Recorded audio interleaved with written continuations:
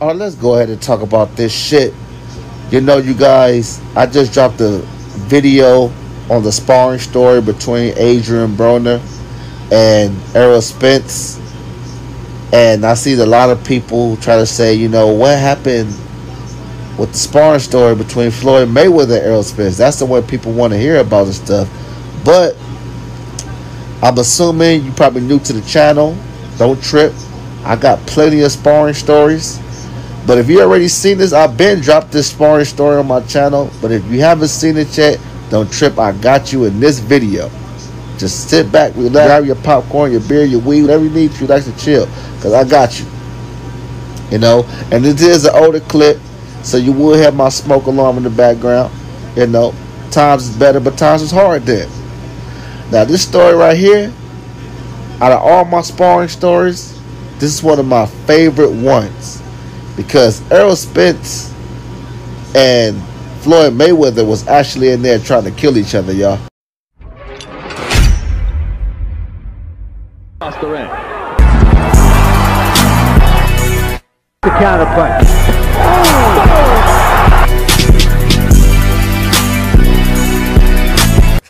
Alright, let's get into this famous sparring session between Floyd Mayweather Jr. and Errol Spence.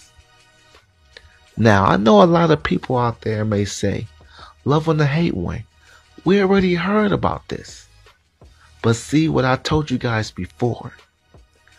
Good storytellers are detail oriented. Good storytellers tell you the truth and they elaborate from the beginning to the end. And we also go in depth. So let's get into this shit from the initial stages. It's like building a house. Let's get into it.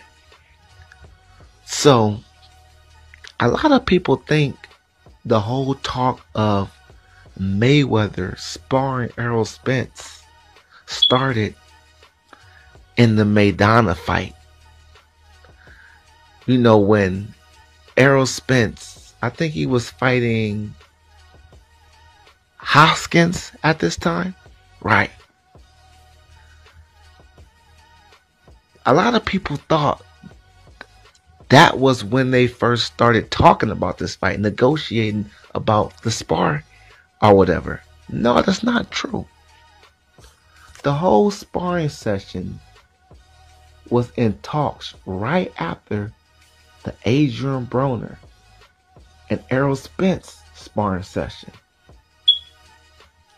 What a lot of people don't know is Mayweather had a long talk with Errol Spence after the Adrian Broner sparring session.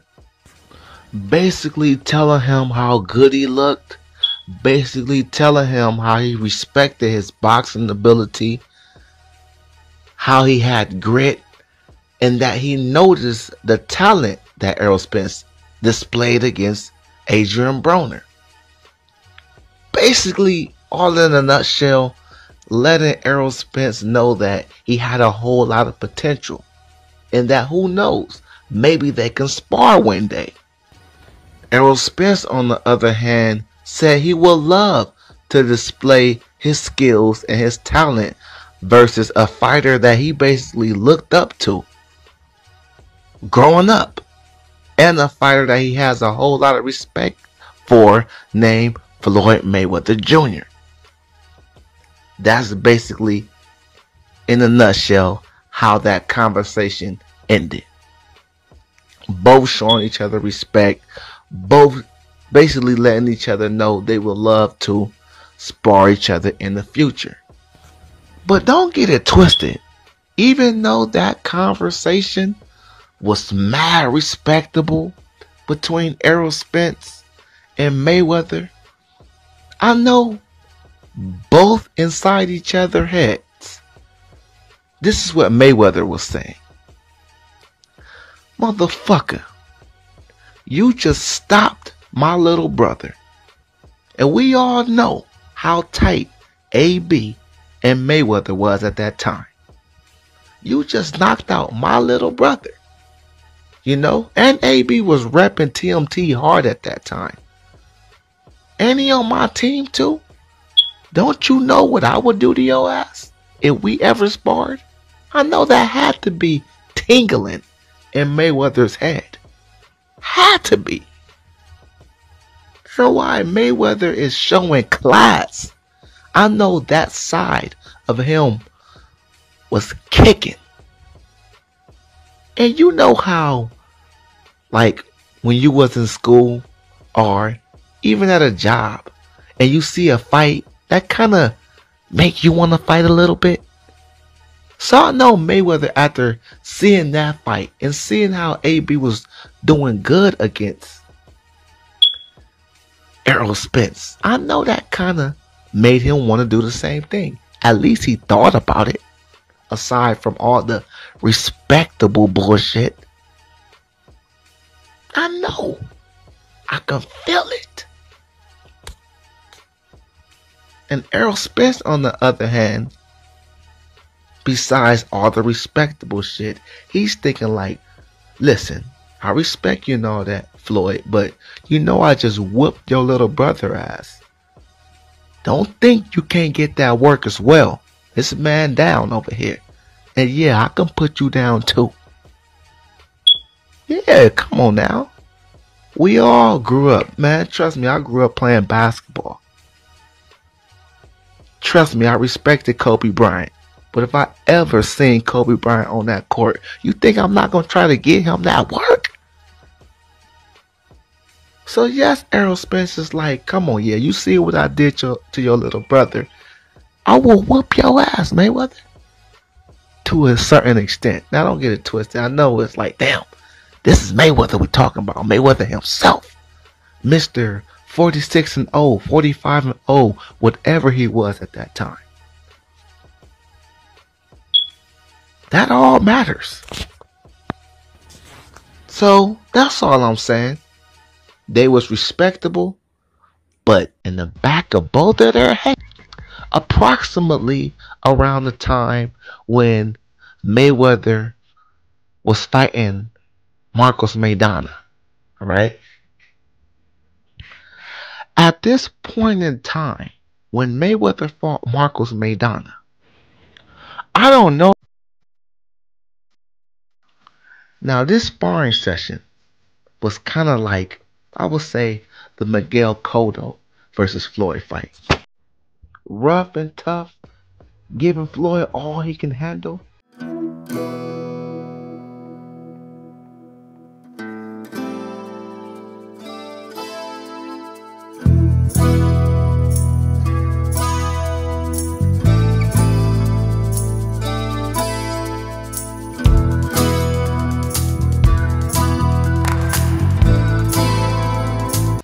Basically pay-per-view status where everybody and their mama get to see it, like Errol Spence versus Adrian Broner. You know, remember I told you guys everybody was there to see that fight? They made that fight like kind of like broadcast. No, that wasn't with this fight. Floyd said, man, shit, you not finna embarrass me. If you go whip my ass, it's gonna be in private. And that's exactly what happened. I think, who was there? You could count it on 2 fingers, if that, 1 finger. I think it was Errol Spence, maybe his strength and conditioning coach, Derrick James, maybe about 2 more other people, Floyd Mayweather, and, you know, Jeff, Roger, Floyd Mayweather Sr. was there. Leonard Ellaby was there. And that's about it. And Mayweather's bodyguards. Shit, you would think that everybody on the fucking money team will be able to see the goddamn spar. But they wasn't even able to see the spar. It was sad. Floyd Mayweather was that, I'm not going to say scared, but he was that nervous. I think nervous. Because I'm not saying you got to let the whole world see the spar like Adrian Broner. What I'm saying is you can have more people than that. And I heard The security guards was checking everybody for phones. Couldn't nobody even record it. They didn't tape it. Listen, this was what you call a lockdown private sparring. We can't tell nobody being a private sparring. All right. It's funny because it really showed why. And can you really get mad at Mayweather? No, because now I see why. So now that everything is locked down and closed and shut down and secured, let's get into the best part. Or this sparring to outbox Errol Spence. He went in the sparring session to fight on the inside with Errol Spence. Spence at his own fight. It's not like Mayweather tried to outbox fight these guys, as I was said. So when he was fighting Errol Spence, but we all know, even if you draw with Mayweather, you beat Mayweather. But the reason why Errol Spence ultimately gets the W is because, number one, Errol Spence wasn't even a champion. He wasn't experienced like he is now. And he was giving Mayweather that work. After the 6th round, Mayweather got out the ring. It was 5 or 6 round, either the 5th or 6th. Mayweather got out the ring after they were supposed to continue, and Mayweather walked off. Errol Spence like, what's good? Stand inside the ring. And Mayweather, Errol Spence looking around like, where the fuck is Mayweather going? Everybody was astonished, like, what's really going on? Y'all got water. What do you need, a restroom break? It's funny. Mayweather demanded his security guards to escort Errol Spence out the gym. That's exactly what happened. So, yes, Mayweather did kind of quit. Even though sparring is sparring, and they did do some heavy sparring, they were supposed to keep going. But Mayweather ordered Errol Spence, and from what I'm hearing, Mayweather did it very violently. Get the fuck out of my gym. Get him, kind of like how he did Roger. I mean, not Roger. Mayweather, his pops. Get the fuck out of my gym. That's how he did Errol Spence. And then he apologized like usual. And that's volume 3 to my sparring stories. Or I'm out.